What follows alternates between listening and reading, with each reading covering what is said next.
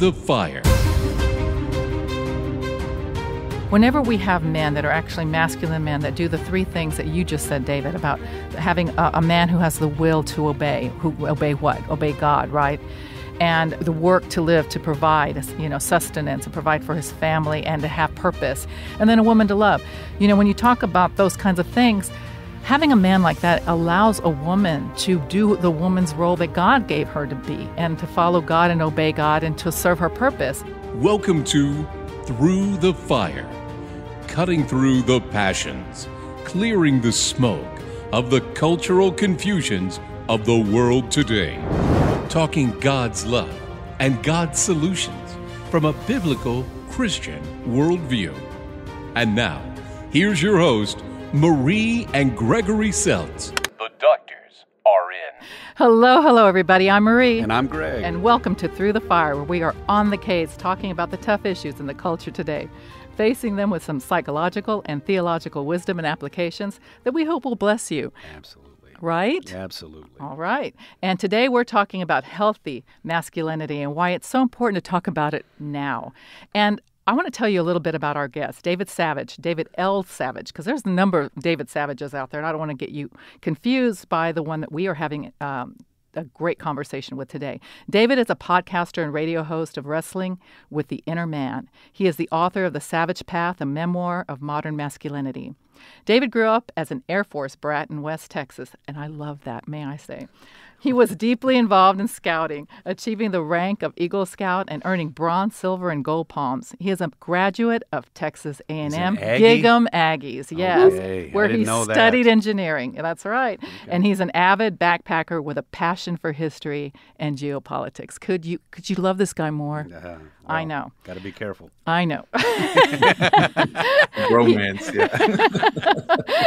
He and his wife, Kimberly, have been married for 18 years and as a blended family have raised 4 children, 3 sons and 1 daughter. David has been involved with men's ministries throughout his life, which I think is also wonderful.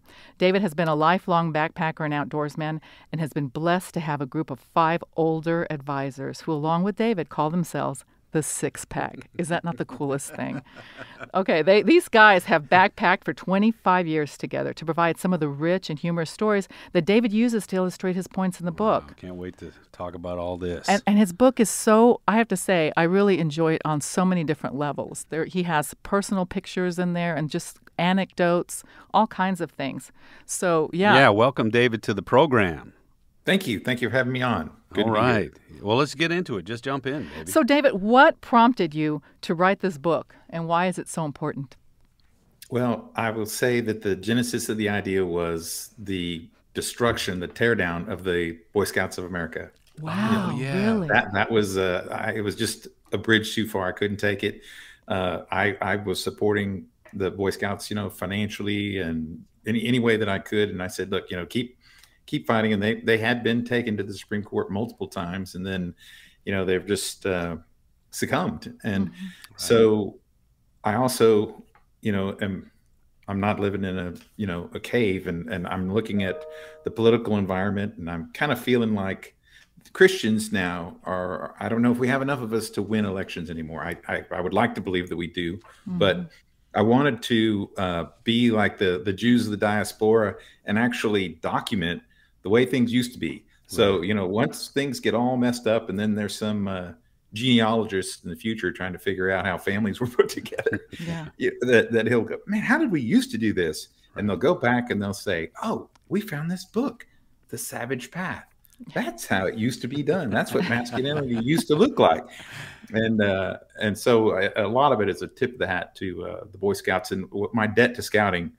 And so that was really the primary genesis of the idea. Well, what's funny? Yesterday, I was traveling yesterday, and I had an Uber ride on steroids, and we were talking about that. He was talking about family. He was talking about masculinity. He was talking about the way it was where he comes from. He comes from East Africa, and we were talking about that. And I said to him, we used to be like that too. And he thought about it, and he said, I talked to many people who talk that way about our grandparents who had 9 and 10 kids or 5 or 6 kids, and men were men. They protected and they cared for their family, and they worked hard because they wanted their family to have what they wanted. And they raised boys and they raised their daughters, for certain ways.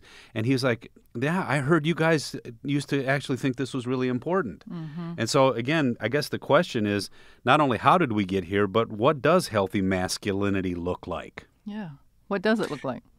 Well, I think it's 3 things. You got to have a will to obey, a work to do, and a woman to love. That's kind of the thread through the book that I have adopted. Some of that's from John Eldridge, Wild at Heart. Some of it's from remember that. Robert Lewis, Raising a Modern Day Knight. Some of it's from my scouting background. But, the wilderness is the metaphor for my book on Savage Path, because I'm a backpacker and a lot of it's backpacking stories.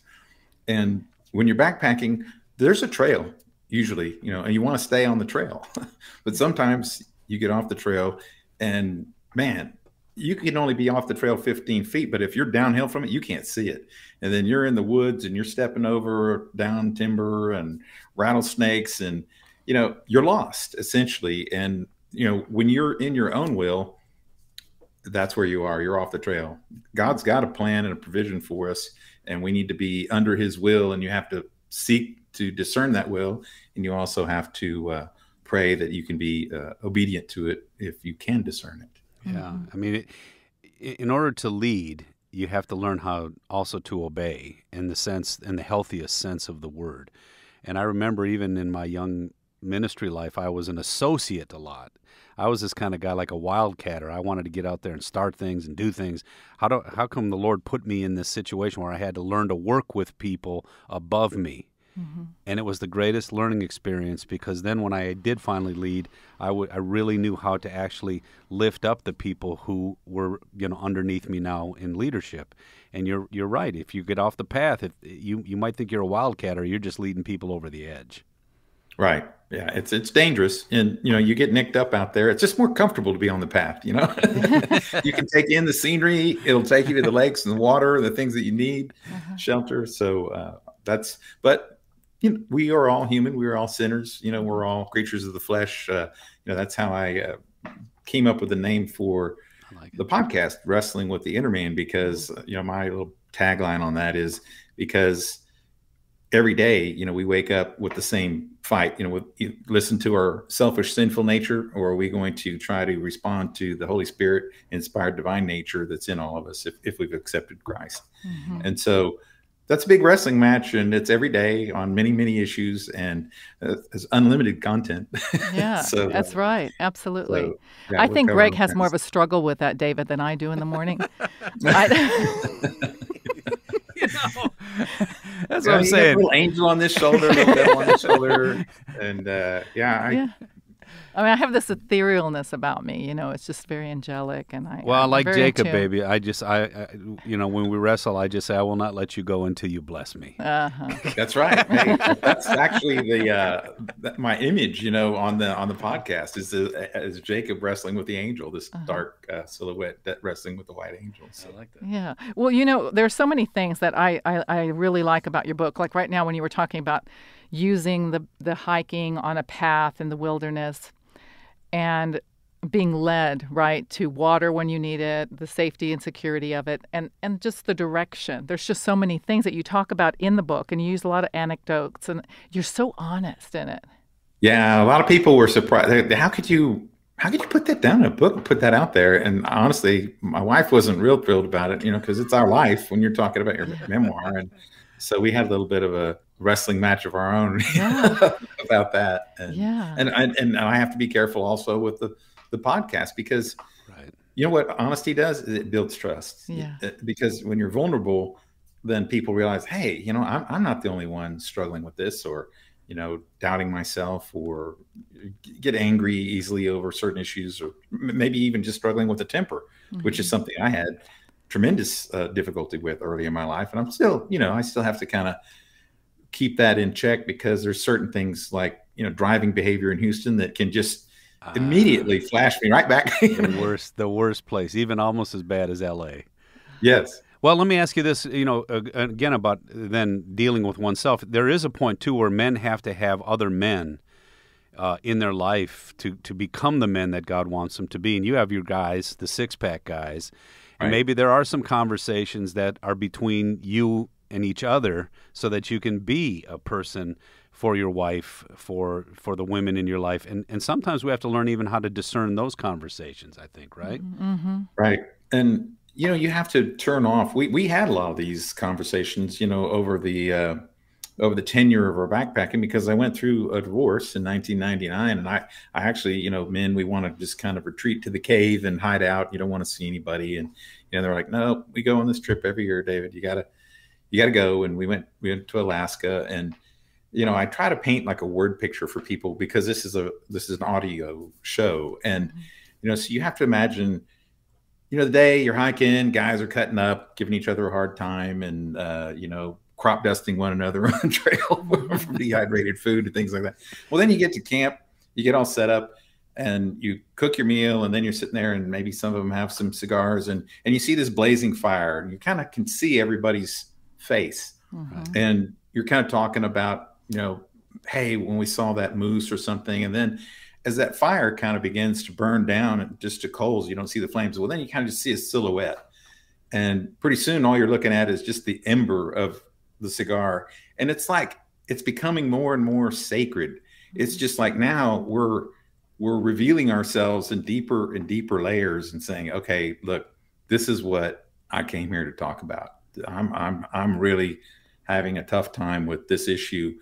And lots of times we would actually have an issue for each night that we would try to, solve the world's problems. We talk about, racism. We talk about Christianity, atheism, all kinds of things that we really would get into serious conversations about. But when you have to get away from phones and distractions and devices to have those kind of conversations, and then you got to have people that you trust. And many nights we would just stay up very late, just no fire left, looking up the stars and just really contemplating, the expanse of creation and kind of feeling in a big, big world, that's a big God. And we kind of try to put him in a box. So outdoors in his creation, best place in the world to feed your soul and to build those kind of trusting relationships. Right. And in your book, you talk about political correctness and toxic masculinity.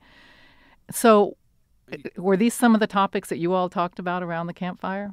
Yeah, because one of the guys is an HR guy, and he always got picked on, because he was like the tattler, whatever. It's like, oh, you got to follow this. This is the protocol. But you can't say anything, it seems anymore. You're judged and you're criticized. And so we had one guy who was an HR guy. We had one guy who was kind of an environmental person. He was also kind of a tattler. Those two guys tended to be just more pessimistic in nature, worried about things. And then we had, the top executive guy who was just kind of like the command and control person. Right. I was a sales guy. Then we had a marketing kind of computer guy. And we're like, well, this little six pack of guys could really run a company.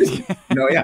And we talked about that, we actually talked about buying the Exxon Billings refinery, because it was where we wanted to go backpacking, and it was for sale at the right price. And this guy was a former Exxon employee. And I just think it's funny, though, but, you talk about the ability to have these conversations and then to actually become the men that God wants you to be. And I think that's what the culture is doing to us. It's not letting us have these conversations with other men so that we can become the men that our women need. We can become the men that our sons and daughters need. They're saying, no, this egalitarian kind of libertinism where we're all going to be kind of meshed into the same equity outcome. Masculinity fights against right, that. and when they're controlling the language and like you said, the conversation. And what you said to me just now, Greg, was very important, at least to me as a woman. Whenever we have men that are actually masculine men that do the three things that you just said, David, about having a man who has the will to obey, who obey what? Obey God, right? And God's call and direction and definition of what his role is to be, right? And the work to live, to provide, sustenance, and provide for his family, and to have purpose, and to be productive and giving back and creating something. And then a woman to love. When you talk about those kinds of things, having a man like that allows a woman to do the woman's role that God gave her to be, and to follow God and obey God, and to serve her purpose. What's happening today, I mean, with this gender confusion and the people now saying they're going to raise their children without any gender role definitions and without any kind of direction. There's so much confusion out there right now and I don't know how this can be good. I don't see anything as a therapist. I don't see anything psychologically that can be good of it. I just see complete confusion, greediness. We're going back to kind of a, dog eats dog kind of world. I don't see any kind of, why would anybody try to live to serve another human being? Why would you? I think using your metaphor too, and you can jump on both of these, most men will retreat into their cave because they're being browbeaten by society, and a few machismos will come out and say, it's our turf, get out of here. And women will be vulnerable again in ways that they're not today. Yeah, it doesn't serve women at all. I don't see any way. You can see this in the city. I mean, we've done city ministry for, 25 years, before this.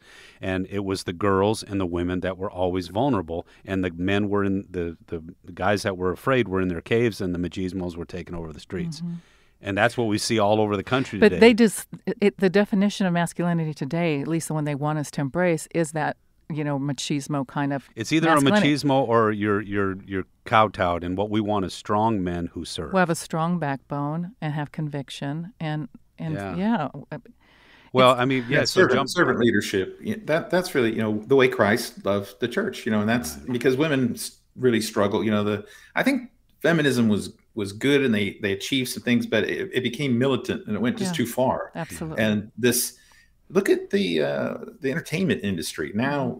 Captain America is a woman. All the guys are just doofuses in beer commercials, and how men have been portrayed, and women are punching men out and all that. And that's just not true.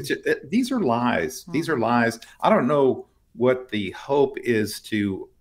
What would that world look like if you don't even have a gender on your birth certificate, and you grow up in a confused world? We did a podcast yesterday, and I was talking with my guests about a divorcing parents seminar in Texas. You have to take this class if you're getting a divorce and you have children. And so this guy, I was living in Beaumont, Texas at the time, and there's this real high bridge that goes over the ship channel, so the big oil tankers and other ships can go under that bridge. And a lot of people are uncomfortable driving over that bridge, and just because it's high, and they look off and it's a long way down. And so he said, look, imagine how many people would just don't drive over that bridge now. And about half the room raised their hand.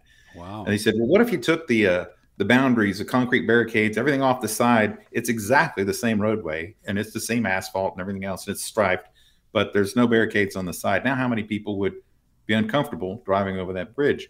And then it was about 75% of the class. Then he goes, okay, now take the stripes off even. There's nothing. It's exactly the same roadway, but it's no stripes, nothing, to decide which side you're supposed to be on. Now, how many, and no one would want to drive over that bridge. Right. It's the same road, but everybody wants boundaries, because boundaries make you feel secure. And that means I know what my role is in the family. I know what I'm supposed to do. And these two individuals were retired Army. One was an officer and one was an NCO, and they created and ran a ROTC program at a new high school. Nice. And we were talking about how this is manifesting itself in the military, and I asked them about these three generals, that had written a letter to West Point saying this whole woke thing is co-opting the whole military. And this is a big problem, and there's nothing good behind it. Right. It's evil. It's just evil. It is. Well, okay, now I got to get you in trouble, because, usually when I have a kind of a man-to-woman talk with my wife, I get in trouble. And you have all these anecdotes, and you have all kinds of stories in the book. And so I'd like you to tell a story or tell something that might come to mind that can illustrate some of what we're talking about here, that might get you in trouble with my wife. No. Okay. I'm just teasing. I'm just saying every time I'm too honest, I get in some kind of trouble. Well, I have one in just about every chapter, because look, when I decided I wanted to write the book, Gary Thomas, who wrote Sacred Marriage, was the writer in residence at Second Baptist. And I went and I talked to him, and I said, hey, I'm thinking about writing this book. It's kind of a men's ministry book, but it's not too churchy. And I want it to have a broader appeal. I'm not a pastor. and but I want it to be funny. And he goes, man, if you can write something that's got some humor in it, that's really distinctive. Yeah. That would really differentiate you, and it would be really good. And so, and you know, I love to laugh, and I know many jokes, and my wife has been trying to tease this out of me for a long time, and I revert. But revert to the mean, my friend. Yeah, now you just can't laugh at anything, you know, any kind of a joke. And look, I'm an Aggie, you know, all the Aggie jokes I've had to suffer and endure. And you're a bit of a showman because you were a drum major. So you like being out in the front like was that. he really? Yes, he was. Okay. He was in the band. Yes. I was really a show off diving. Yeah. That was really my thing. I was you know, I dove on the springboard, platform diving and things. And that would, you know, at A&M, I'd even go do a handstand, and I'd just wait until I could hear all the girls down there before I'd even do my dive. Man, the 10-meter platform, man, you're a man's man. Yeah. Well, until I jumped off some cliffs after a few beers and had some bad. You know, is that in the book? No, I didn't know that story in the book. No, but there's a lot of the funny scout ones and stuff. There's one chapter in there is ladies versus loyalty, which is I don't know. Have you read that one yet? I did. Okay, so you know, I'm a lifeguard at this Air Force base, and you know, a lot of the guys that were coming to the school to be trained there in this it's cryptology and linguistics school.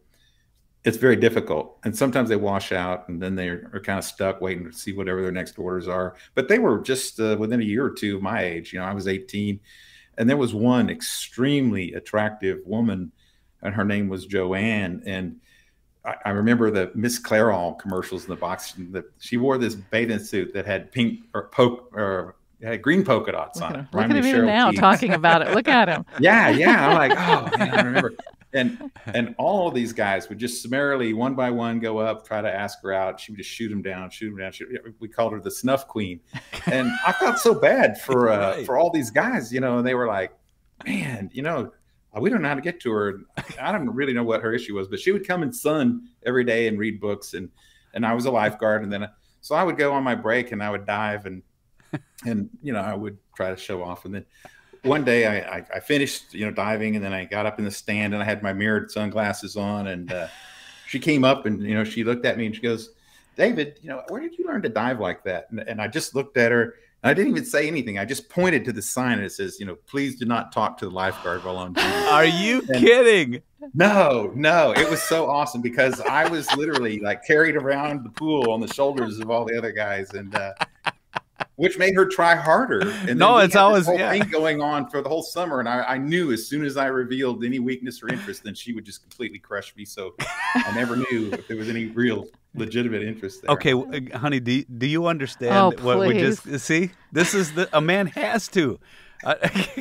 When I dated this woman, I'm going to tell you, there were so many guys I had to fight. And I had to finally, I couldn't do the do not talk to the lifeguard because she would have just said, okay, I won't, and I'm gone. But I had to do a little of it. I had to do a little of it somehow to rise to the top of her. I wasn't worried. But she, oh my gosh, that is a funny story. See, now that would be a man's story around the bonfire.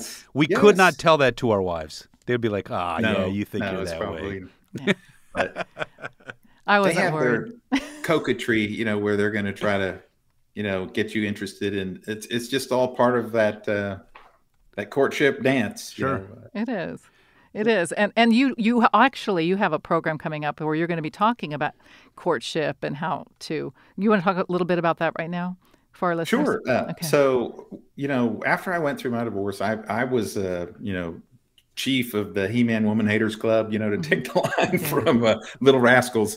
And, you know, I just wasn't going to get married. You know, I was really pretty hard-hearted. But then I was flying around the country. I took a promotion. I was just worn out, really, from working to try to escape my pain. And I encountered a USA Today review of a book by two professors at the University of Michigan, husband and wife sociologists, named Cass, K-A-S-S.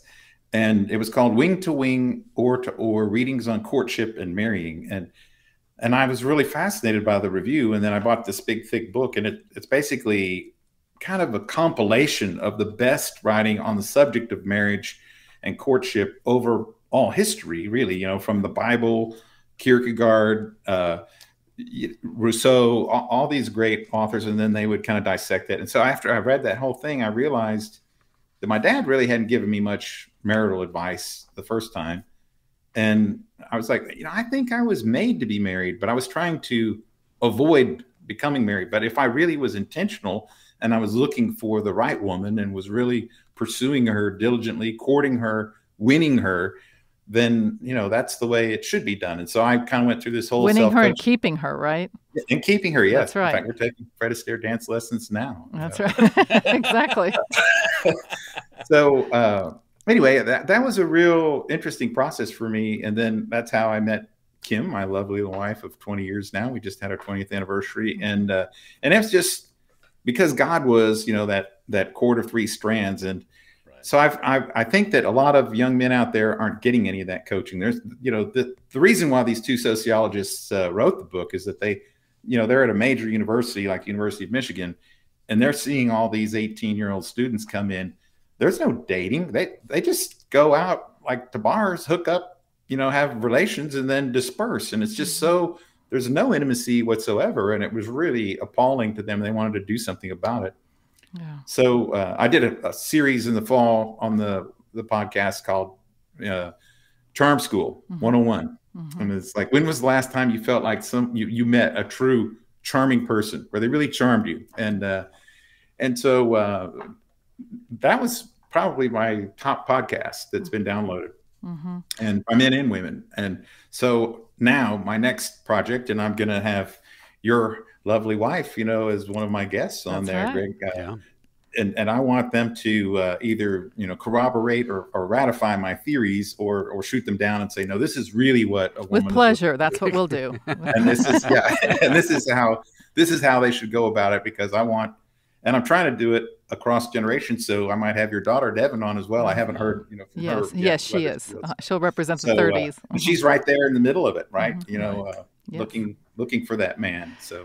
Absolutely. So we have so much to talk about. So do you mind if we continue this conversation on and make this a two-part segment? Because there's so many things that we want to talk about. We've barely even touched upon so many things that I was hoping to do in the 27 minutes. Well, it's been great stuff, and so we'll get back to it next week, right, babe? That's right. So we'll just continue the conversation next week. And we thank you so much. And those of you that are interested in his book, you can go to Amazon.com and pick that book up for yourself. It's available in Kindle and also in print.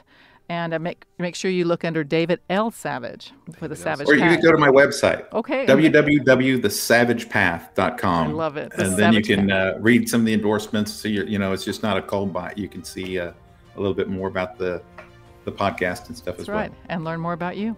Great. All right. Well, thank you. And as always, remember there are two kinds of fire in the world. The one that burns and consumes. And the one that burns and empowers. May God's word and God's love burn brightly in you, giving you strength to face any fire. Till next time, little embers, I'm Marie. And I'm Greg. See you soon.